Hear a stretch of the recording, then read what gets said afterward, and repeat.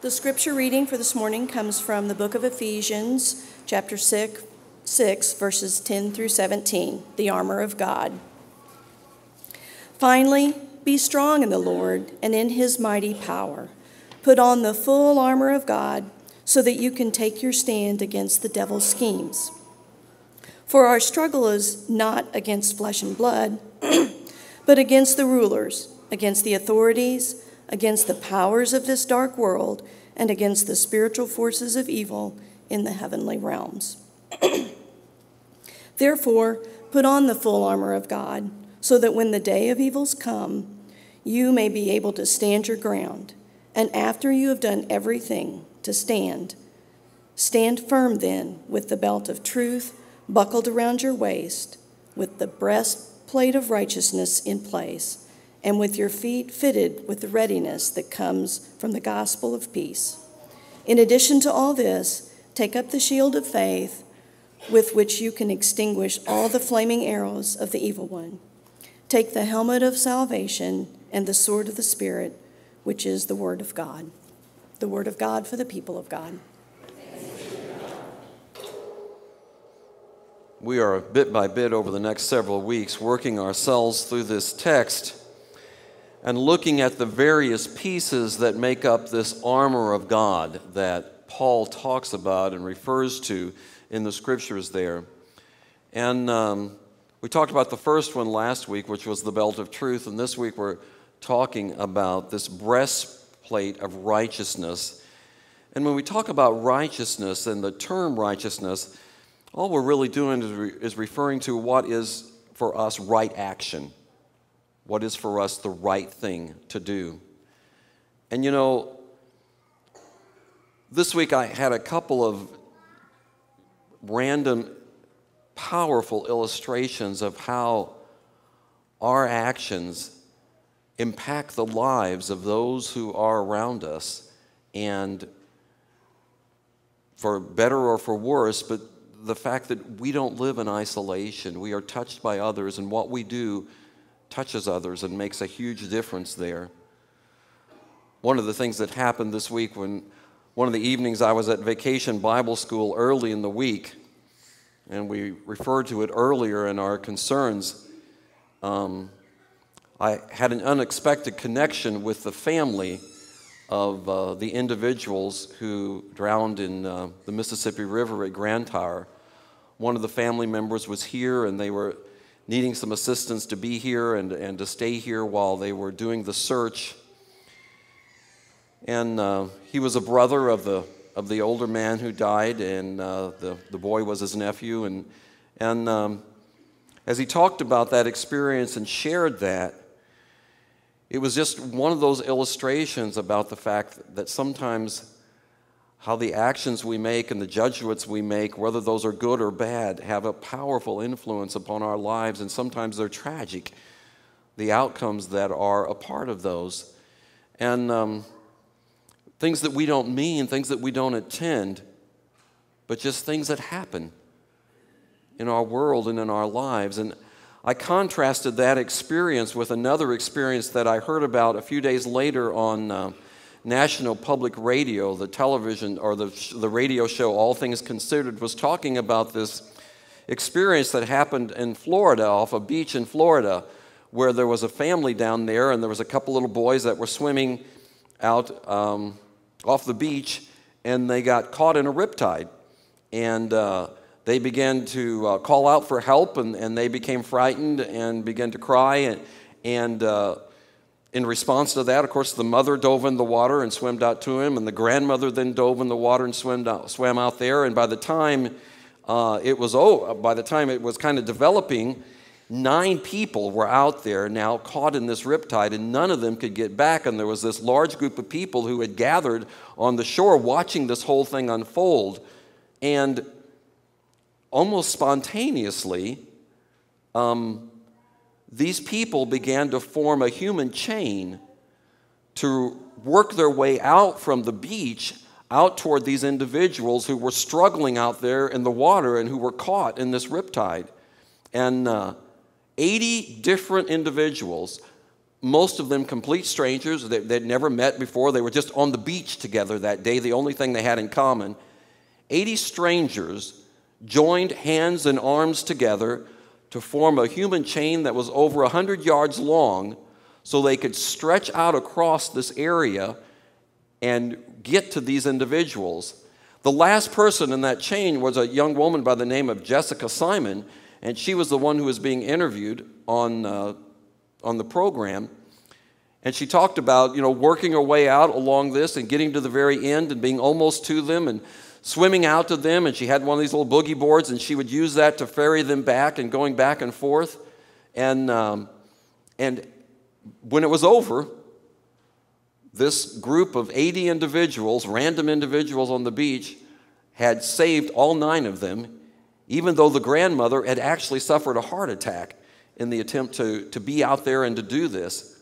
But they got them all. They rescued all 9 of them and brought them back. And she said, as they kind of walked out of the water back up to the shore, it was one of those experiences where somebody began to clap and somebody began to shout, and there was this great celebration that went up over kind of what they had done. And then she said they hung around for just a moment, and then everybody kind of broke up, and they went back to their own lives, their own families, their own people who had gathered there with them on the beach. And the commentator, I asked an interesting question of her, and the question was, how in the world do 80 people who don't know each other suddenly become this unit that works together to save the lives of these people?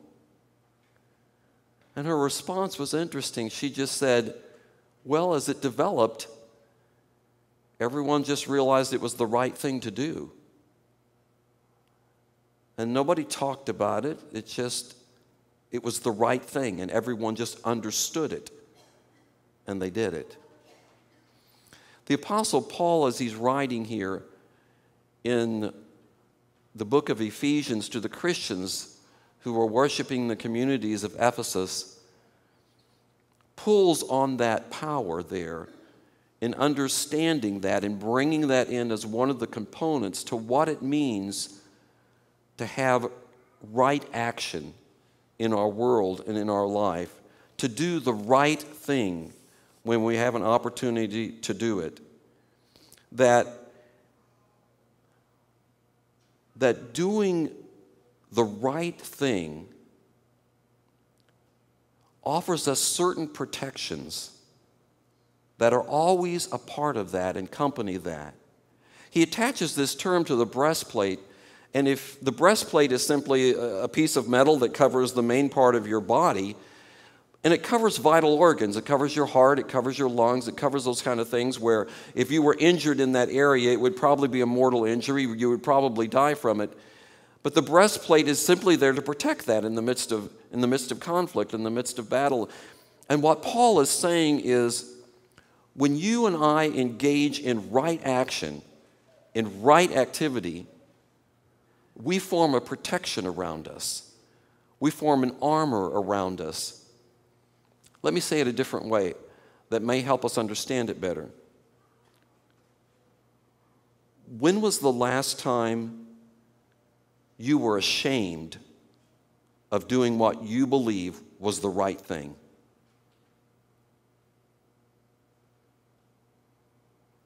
I don't think I've ever been ashamed in my life of doing what I believe was the right thing to do.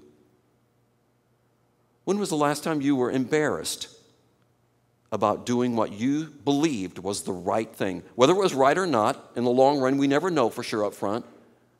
But at the time you did it, you believed it was the right thing. When was the last time you were embarrassed by that? I don't have a memory of that. I don't ever remember being embarrassed by doing what I thought was right. This is what Paul is pulling on. This is what Paul is pointing to. That when you and I do what we believe is the right thing to do, it is always defendable. There was always a reason for that. There was always a response to be made in that.